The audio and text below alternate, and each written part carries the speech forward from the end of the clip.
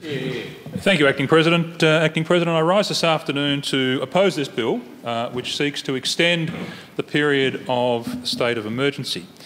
Acting President, the Public Health and Wellbeing Act, section 198, provides that the Minister for Health, on the advice of the Chief Health Officer, may declare a state of emergency, and when that is declared, it allows the Chief Health Officer to then impose a range of directions. Which, as all Victorians know, are draconian in nature. They restrict where people can go, what people can do. They can direct that people be detained in certain ways. They can even direct health treatment. And when the original Act was put in place and that provision was made, it was with a view that that would be used in exceptional circumstances and typically in a targeted short-term way. In fact, the Act provided that a state of emergency could only be declared for 1 month, and it could be extended, renewed for a maximum of 6 months. And that was done for a very particular reason, because it recognised, the Parliament recognised, that the powers granted to the Chief Health Officer through the declaration of a state of emergency were enormous. They required enormous trust, and they required appropriate constraints. We saw last year in September the government come to this Parliament seeking to extend that 6-month maximum to 12 months, and that was passed by this Parliament in September, or just passed by this Parliament in September. And now the government is back wanting to add a further 9 months to that maximum state of emergency period. As I said, Acting President, the powers the state of emergency grant to the Chief Health Officer, effectively to the government, are draconian. They imposition on the lives of Victorians, the way in which Victorians live, move about, the way in which visitors come to this state or not come to this state, as we have seen, are enormous. And the exercise of those powers requires enormous trust by the people in their government. And that trust over the last 12 months has been comprehensively broken. We have to ask, Acting President, why is this needed? When this first state of emergency was declared in March and April of last year, it was on the basis that we needed to flatten the curve. We don't hear that phrase anymore, but back in March and April of last year, we were told we needed to flatten the curve, which meant we had to slow the growth in the rate of COVID infections so that our health system was not overrun. We were told by the then Health Minister, who was subsequently thrown under the bus and has left, that we had limits on the health system capacity. The number of COVID cases was growing, and we needed to slow that growth rate so the health system wasn't overrun. Well, we jump forward 12 months to March 2021, and there is no pressure on the health system from COVID. There are few, if any, people in the health system, in hospital, in intensive care, in relation to COVID. If there's any, it might be 1 or 2 people. There is not pressure on the health system that we were warned about a year ago. In fact, the number of deaths in Victoria over the last 12 months is lower than it was in 2019. Look at the last 8 months in particular, it's down by about 6%. 1,500 fewer people died in Victoria in the last 8 months compared to the same period in the previous year. So the crisis the government predicted a year ago hasn't come to pass, but enormous damage to the Victorian community and the Victorian economy has, as a consequence of the way in which this government has used the restrictions under the state of emergency. When the government came to the Parliament last September seeking an extension, the opposition opposed it, as we will oppose it today, because we had seen the way in which the government had used the state of emergency powers to that point, and in fact was using them at that time with an unprecedented lockdown which went for more than 100 days, which was arbitrary in nature, it was badly managed, and it had no regard to the impact it was having on the Victorian community and on the Victorian economy. We saw the Minister for Health, who took the legislation through at that point in time, before she was thrown under the bus, answer questions in committee about the bill, about the way in which the government made decisions around the use of the legislation and the use of those powers. And it was clear from her answers there was no consideration of the broader impacts of state of emergency declaration, the broader impacts on community health, the broader impacts on the economy. The government was using the health advice as a fig leaf. And they continue to do to this day, and we heard the Minister for Small Business in question time today do as much.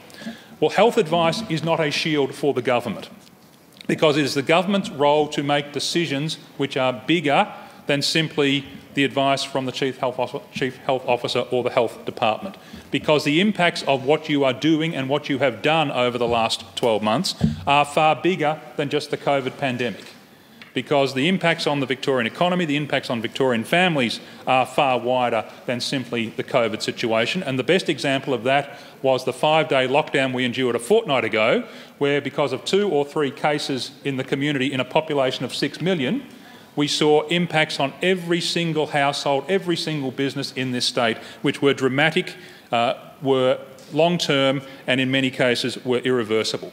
So to hide behind the fig leaf of health advice is simply a dereliction of leadership on the part of this government, because there are far more considerations, far more factors which need to be taken into consideration in exercising powers under a state of emergency than we are seeing from this government. When the legislation came forward last September, the coalition, Liberal National Coalition, proposed that any extension should only be on a 1-month basis with reviews by the Parliament. That was to ensure there was a check and balance on the government in the way in which it exercised the powers under a state of emergency. The Parliament, this chamber, voted not to go down that path. We saw 3 members of this chamber, Dr Ratnam, Mr Medic and Ms Patton, vote with the government, vote with the Labor Party to pass the extension to the state of emergency. And those 3 members are complicit in the damage and destruction which has followed with the state of emergency since it was passed in September of last year. One of the requirements of the Public Health and Wellbeing Act, Section 9, is the requirement for proportionality. Section 9 of the Act says decisions made and actions taken in the administration of this Act should be proportionate to the public health risk sought to be prevented, minimised or controlled, and should not be made or taken in an arbitrary manner. That is exactly opposite to what this government has done. And again, the 5-day lockdown 2 weeks ago for 3 or 4 cases is the best example of that. And when the Premier was asked why was it statewide, the answer was essentially because it's convenient. We have a statewide lockdown because it's convenient. We haven't got ourselves organised to have a barrier between metro and regional areas, so for convenience we'll have a statewide lockdown, which is in no way consistent with the principle of proportionality which the Health and Wellbeing Act requires. So what we've seen on that instance and in numerous other instances is an illegal use of the state of emergency, a use which is contradictory in contrast with the requirements of Section 9 of the Public Health and Wellbeing Act. We saw the debacle on New Year's Eve, where suddenly, in mid-afternoon, the acting Premier closed the border between Victoria and New South Wales, with no regard to the impact. We saw people who were in New South Wales, Victorians in New South Wales, having to suddenly pack up their camps over the border in Moama and Albury and elsewhere, people who may already have started festivities for New Year's Eve, having to drive back over the border to get to Victoria by midnight, and the government having no regard to the impact, those impacts, the danger that created because of the directions it was issuing. Again, no regard to the proportionality requirement of the Act, no regard to the consequences, the broader consequences far beyond the impact of COVID that these directions it has been making are having. We already know that 150,000 jobs have been lost in Victoria. We have a dozen cases currently in the community, and we have 150,000 jobs lost. For every day the economy is shut down, for every day we are in lockdown, the estimate is $300 to $400 million is lost from Victorian businesses. That 5-day lockdown, that so-called circuit breaker, the Premier declared in a panic a fortnight ago, cost the Victorian economy well over $1 billion for 4 or 5 cases, because this government is so incompetent it can't even manage its contact tracing. We shut down the whole economy for 5 days at enormous cost to the community, at enormous cost to businesses. We saw this morning, Acting President, with the release of the Royal Commission into Mental Health, the hypocrisy of this Premier and the hypocrisy of this government. Because no one has done more damage to the mental health of Victorians over the last 12 months than Daniel Andrews has. No one has done more damage in the history of this state to the mental health of its citizens than Daniel Andrews has, as we saw over the last 12 months. And in fact, Acting President, I received on this issue an email this afternoon from a constituent of mine who lives in Dingley. And I'll read the 3 relevant paragraphs onto the record. It arrived at 3 o'clock this afternoon. Hi Gordon, I couldn't agree more. Both my 53-year-old wife and my 14-year-old daughter are now suffering from extreme depression. The last 5-day lockdown was the final straw for my 14-year-old daughter. They are now both about to begin 12 weeks psychological counselling. My daughter actually mutilated her wrists with a screwdriver. And the irony is the Andrews government created the problem in Victoria. How can the government not even understand the basics of quarantine which have been established since time immemorial? That is the impact your lockdowns are having on the community. And you have no regard to that impact. Jenny Mikakis, the former health minister, stood in this place when the extension was given 6 months ago saying, oh, we got the health advice from the Chief Health Officer and we haven't looked at the other factors. For 4 or 5 cases in the community, you lock down the economy for 5 days, and as this email shows, you have a 14-year-old girl attempting to harm herself with a screwdriver as a consequence of the impact that had on her.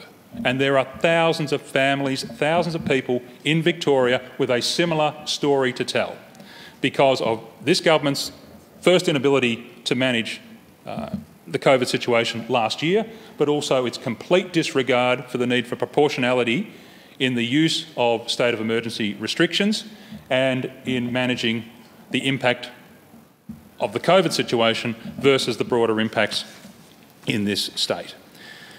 And this is having enormous impact on confidence. Confidence for investors, confidence for citizens.